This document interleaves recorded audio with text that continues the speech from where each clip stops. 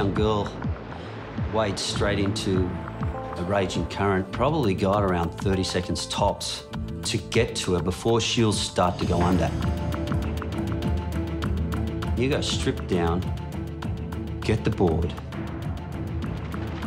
get in the water, hope you don't get slowed up by waves coming in, and then sprint to the patient.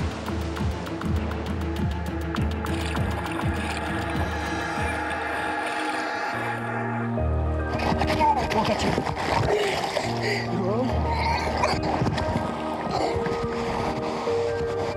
Okay, stay here with me. Thank you. I think I used close to all the 30 seconds to get to her. Yeah, she was definitely at a point, a serious point by the time I made contact with her. Right? Okay, I'll take you in safely, okay? It's like a 5-year-old kid on Terry's board.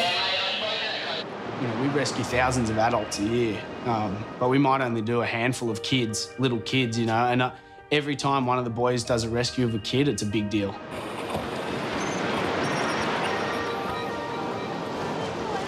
All right. So much. Thank My you daughter so much. nearly drowned then. Yeah. Okay, you need to go to the red and yellow flag. Yeah. Watch your back. Thank you. Okay. Especially with young kids like that, because I lost my son. I know that feeling. Sorry, guys. My boy was trapped in the birth canal and had complications which cut the oxygen off for 10 minutes, but the result was a week later that he died.